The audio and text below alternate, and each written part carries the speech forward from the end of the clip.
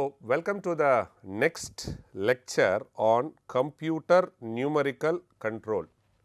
Till now in our course we were seeing the importance of computer, the digitization, how it revolutionized manufacturing.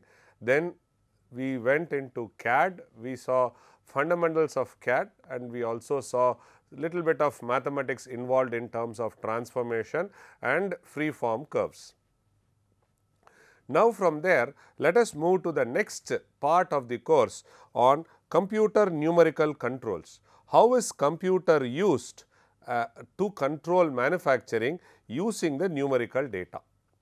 So, this is otherwise called as CNC.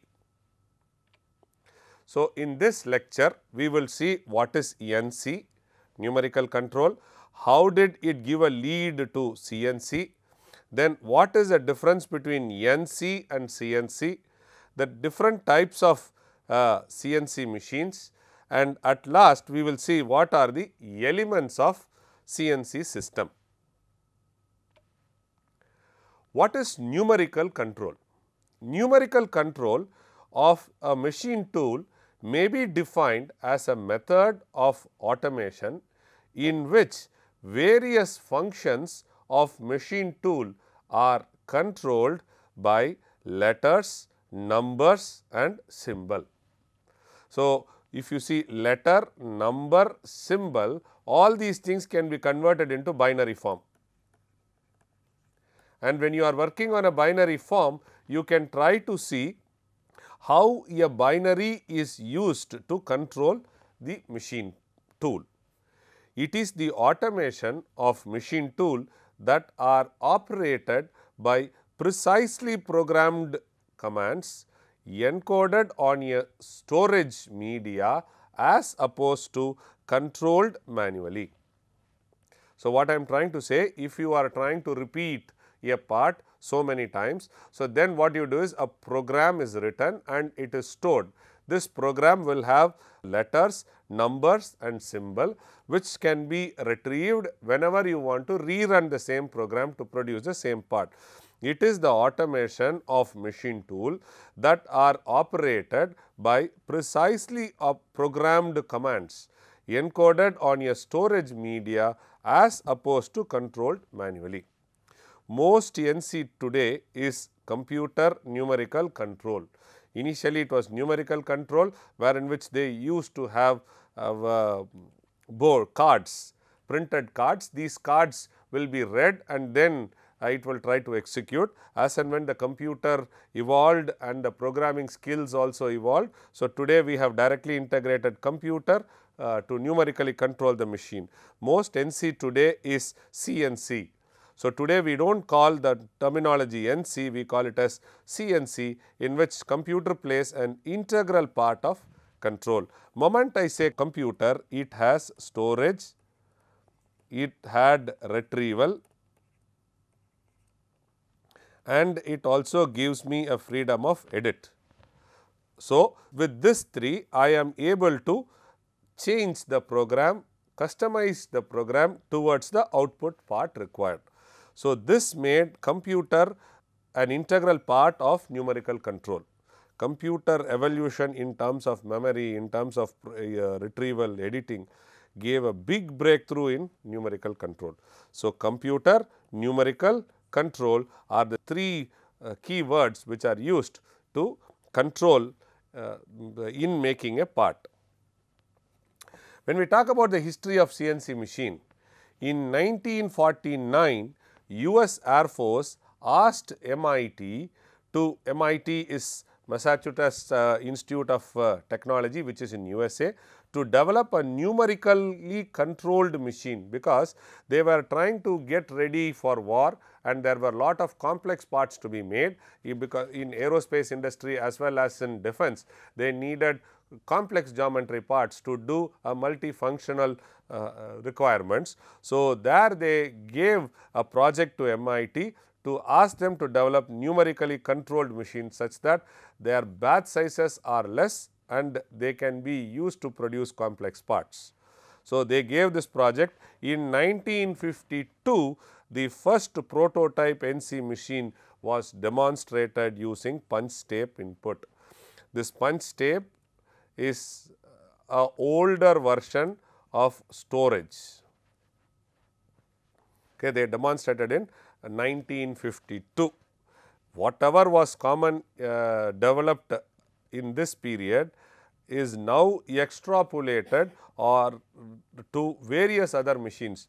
The knowledge whatever is brought in here in NC getting integrated with C is now used even in additive manufacturing. In additive manufacturing, when you talk about additive manufacturing machines, these machine today works on CNC codes only. In 1980, the NC became CNC. Computer used to link directly to controller was developed and demonstrated in 1980. In 1990, there came a new terminology called as DNC, which is nothing but drip feed control programmer to machine tool controller. So, here what happens, more and more complexity of the parts have started gaining, and in that time we needed to have very long lengthy programs. So, computer server had a restriction in memory. So, the program was completely stored in a main server, and as and when it is required, when the program gets executed, maybe 50 lines, 100 lines will be called from a server, that will be brought to the CNC machine and then used. This 50 lines, today it has gone to the level of even 500 lines. So, basically here you will have a main server. So, the CNC machines are attached to the main server. So, they pull the program from the server and start using it to meet out the requirements. So, that is called as DNC. Today, we also have wireless communication between server and CNC machines coming into existence. What are the basic components of a ENC system? There are three basic components. One is program of instructions. So, basically called a program, a part program in machining. So, this is the first basic component, a program for instruction. So, here is a program. So, in programs you will always have letter, number and symbol, and this is used to controller which is used in machine control unit. Okay. So, this is program, and program you can take a simulation and run and see whether the part what you are intent to make is the program correctly executing it. We have not touched the option of talking to the machine tool controller. So, it is only simulation. Okay. So, here we are now talking about NC. So, C is not there. So, simulation is not there as of now, but I am just saying a program is done and then you can do a simulation and see. Okay. A program of instruction called a part program is used.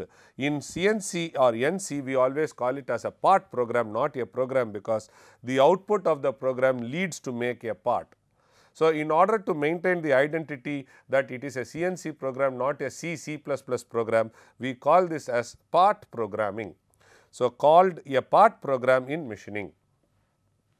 Machine control unit. This machine control unit, based upon the symbols and number whatever you use, we have a controller here which accepts the data values from the program and tries to execute it or convert the software instruction into a hardware instruction and then communicates to the machine. And the third entity is going to be processing equipment, performance of process. So, this is nothing but the machine tool. Okay. This is the controller is used and here is a program. So, you need a program, you need a controller and you need a machine tool to do. Today, you can replace this machine tool with anything, laser, you can use it with a drilling machine, you can use it with a milling machine, you can use an additive rapid prototyping machine. You can attach it with a coordinate measuring machine for measurements. So, this machine tool is, you can have anything of this option. You can have a lathe machine, right. So, all these things are machine. So, this is a machine tool. So, here in this machine tool is attached to a controller. The controller will understand program whatever is there, and then this machine tool will convert it into such an information such that you can execute the movement which is happening here. Inside the machine tool, we will have hydraulic drives, we will have motors, all these things are part of the machine tool. Okay. 3 basic components, programming is 1, machine tool control is 2, and processing of equipment is 3. So, what is the function of a program of an instruction is called a part program, then machine tool controls the process, processing unit performs the process. So, let us understand what is part program. A series of coded instruction required to produce a part is called as part program. So, what are they? For example, coded informations can be the start of a line. It can try to have some codes, G codes, M codes, some X, Y, Z, F, S. So, these are all X, Y, Z coordinates, and then you will have feed, speed, and then you will have tool number or tool whatever it is. G codes, we will see in detail G codes, M codes. These are all letters. Each letter has its own specific function. Then it will be followed by a number, and then you will have symbols. A series of coded instruction, coded instruction. So, what, because for example, if you wanted to move from one point to the other, so you will draw a line and the intermediate points are called as interpolation is done. So, this is nothing but a coded information. So, that is what we said, a series of coded instruction required to produce a part is part of part programming. Controls the movement of a machine tool and on-off control of auxiliary functions such as spindle rotation, coolant, etc., etc. Okay. So, this code is for movement of tool. It is also used to control the movement of machine tool and on-off control. The coded instruction are composed of letter, number and symbol, as I told earlier. The program input device is the means for part programming to be entered into the CNC controller. Part program has to be entered. 3 commonly used program input devices are punch tape reader, magnetic tape reader, computer. So, these 2 are getting outdated. So, this was a big tape was used, and it used to roll from one end to the other end. When you look at a tape, you will have several tracks. So, each track had a function. When you go to magnetic, it was almost like a cassette, like a cassette playing, audio songs cassette playing, video song cassette playing. So, it was a magnetic tape reader was there. Then all these things got outdated. Today it is all with respect to a computer, and in a computer we used to attach a computer and a CNC machine, connect them with a RS-232C communication. This is very, very important. RS-232C is nothing but a cable wherein which you will have several of these pins, and then you will have a wire, and then you will have one more connector here. So, this is called as bus, a set of wires which is used for communication, and then you will have pins here. So, these pins are also of certain standard. So, RS-232C is a standard which is used to connect a CNC to a computer. So, using this we connect a computer to the machine and then start executing the program. So, part program is used to produce a part. So, there are letters, numbers and symbols as part of the program, and the input program devices are punch tape reader, magnetic tape reader and computers. So, in a part program, we will have word address format, we will have program coding system. It can be binary, it can be decimal, it can be binary converted to decimal. It can have part program inputs which is paper tape, MDI. MDI is you will have a console, and in that console like a calculator you will have all these symbols and other things, and then this will be used to be attached to a screen, and then this will be attached to a controller. So, here this is called as manual data input. So, here in which the operator tries to punch the information whatever he wants, and then that can be seen in a screen, and then that will be converted to this thing. And then we saw about direct numerical control. So, these are the part program input today. The word address formats are, we will have G, M, T, S, F, N. So, all these things are word address formats which are used in part programming. Next, we will see about machine control unit, which was the second block in the schematic diagram of a CNC machine, which is machine control unit.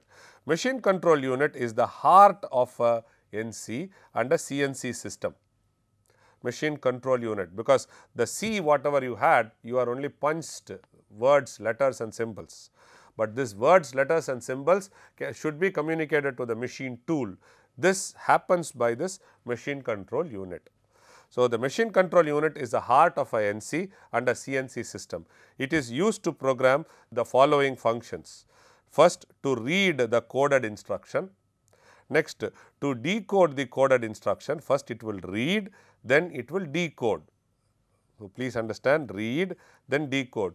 To implement the interpolation such as linear, circular and helical. So, what is linear? Start point, end point, straight line, linear interpolation.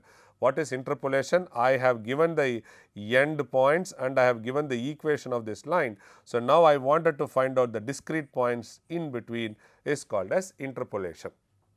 Okay. So, linear is this, circular is this. So, I have given you the start point, I have given you the end point, I have given you the radius. So, now I will try to tell you if I have to find out what are all the intermediate points, then I can try to do interpolation, which is circular interpolation, which is done. And the third one is helical interpolation, which is nothing but linear plus circular, which leads to a helical. So, this is helical interpolation. Okay. To implement the interpolation, linear, circular, helical, to generate axis motion commands is the other function which is done by a MCU. Then to feed the axis, first to tell the tool from here to here how it has to move. Then you have told the starting point, ending point. Now, the next step, at what speed it has to move. So, that comes the feed. The feed of the axis motion command to the amplifier circuit for driving the axis mechanism is also a function of MCU. Next, to receive the feedback. So, you have asked me to go to this location, start point, and then you have asked me to go towards the end point. And have I gone there? How do you know that? So, if I have to know that, then I should have a feedback device. So, that is what is receive the feedback signal of position and speed for each drive, and please note down each drive. So, this clearly says for x you will have one drive, y you will have one, z you will have one, and if at all there is a rotation about this, you will have one more drive, so that you try to control every drive. Okay. So, to implement auxiliary functions such as coolant on and spindle on off and tool change, all these things are instructions which are performed, or these are the functions which are performed by MCU. The most interesting thing, read then decode, read, understand, then after you understand you try to figure out whether it is linear, circular, helical, then you try to look at the feed rates, then you try to look at the feedback signals, and at the last you will try to look at other miscellaneous functions. So, these are the functions of a machine control unit. So, the principles of operation of a NC machine tool, this is a machine tool. This is nothing but a machine, we call it as a machine tool. So, you have MCU. So, this is where we saw read, decode instruction and execute and analyze the feedback. All is done in this, right, and then what you do is what you give to the machine is nothing but the data. What is data? Data is nothing but ones, zeros, that is all, binary data you give it to the machine, and then the machine moves accordingly. So, what is there in a machine tool? You will have slides, that means to say axis motion, then you will have motors, then you will have coolant on off. Okay, all these things are there inside a machine tool. Okay. So, that data is given. So, if it has a feedback, then you will have one more arrow. If it does not have, it will have only one arrow. So, this is one way. So, it is only giving the instruction, and if the data, if I put it in the other side, it is giving in and giving out. So, state assistant. So, it can be a open loop system or it can be a closed loop system. So, these are, if you take a conventional, these are nothing but the handle, and these are the readers. Okay, you will also have reader here. So, what we do is we have graduations and we look at these graduations and then we try to rotate the handle. So, here also it will be the same, you will have graduations.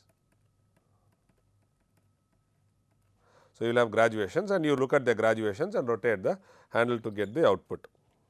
So, these are the elements of NC tool operation. Suppose let us assume you have created this part drawing using CAD. So, this is what in CAD? This is a drawing, and this drawing is nothing but a manufacturing drawing. The difference between drawing and manufacturing drawing is drawing will have dimensions, manufacturing will have dimensions and tolerance, okay, and it also will have references. So, you have created this using CAD. Now, what you do is this, if it has to be converted into a product, this will be written in form of a program. So, this is nothing but a part program which I have given it here. So, part program. So, each line is called as a block. So, there will be several of these blocks. So, each block is a set of instructions given, and depending upon the instruction, the controller listens to it and then starts executing to it. So, today it will be from here to here, here to here. Otherwise, the program will be written and then it will be punched onto a tape. This is a paper tape, and this paper tape will be used several times for running the same component to produce in a batch. So, a program tape is done and this program tape is put in a tape reader. So, this, if it is a long lengthy tape, so then it is put in a spool. There is a in spool, out spool. So, the program runs through it. So, here is a reader. This can be a pneumatic reader, optical reader, whatever, it can be a mechanical reader. So, we can use this reader and then we understand the program. This program is communicated to the controller and this controller pushes it to the machine. If you say this is nothing but the machine tool, and here you see a motor, this motor is attached to a gear. So, gear is basically a mechanical device of multiplying or dividing whatever is the number you give here. So, if you want to multiply a torque, accordingly you change it, or if you want to reduce, you try to do division. So, you see what is to be done, and this in turn is attached to a lead screw. This lead screw has a table, where in which the table you keep the workpiece or the tool is moved left and right, so that you try to get the part what you have drawn here to get it executed here. This is how these are the elements of a NC machine tool which is used for making a part. So, when we talk about the configuration of a NC machine tool, so this is nothing but a manually operated machine tool. So, this first thing is to understand how does a machine tool look like. So, this is the machine, this is a vertical milling machine tool. These are the machining tools. This is a machine control unit, where in which you can do manually data input, and you can also see if there is a computer attached, a simulation to see how does the program runs, and then for this you will have. So, the control unit will be attached to a actuation device. This can be hydraulic driven, this can be pneumatic, or it can be electromagnetic.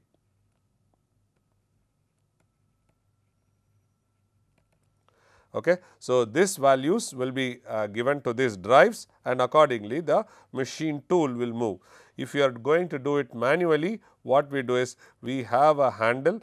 This is attached to a pointer, where in which there is a reader, there is a dial wheel. So, a operator looks at the dial wheel, sets the reading and rotates it left and right to make sure the table moves in x direction or in y direction, and the spindle also can be moved in Z direction. It can be X, it can be Y, it can be Z. So, by setting this thing manually he can start doing it. So, here we always have a lead screw, because lead screw gives you a lead in terms of moment. So, it is just like a screw and a nut. So, assume that this is a nut and this is a screw. So, when you try to rotate the screw, you can see that nut getting advanced or come back. So, this is done manually. If you wanted to convert this manual into a computer attached and then form it as a closed loop, where in which the feedbacks can be got, the setup looks like this, the configuration looks like this. This is open loop and this is manual. This is closed loop and let us do it as automatic, CNC control, right. So, here CNC gives a drive motor signal, the drive motor rotates the lead screw rotates the table. At the end of the lead screw you have an encoder. Encoder tries to read whatever you have said here is the same thing coming here. Here you try to rotate it. Here I again count the rotation, and based upon the encoder reading I try to get the feedback and give it back to the machine control unit. Then this machine control unit tries to give error signal plus the original signal. Accordingly, the table will be moved to get the required output. So, the A is nothing but a machine control unit, B is hand operated open loop machine tool, third one C is nothing but a closed loop. You can see here is a loop which is closed. This is a closed loop. Thank you very much.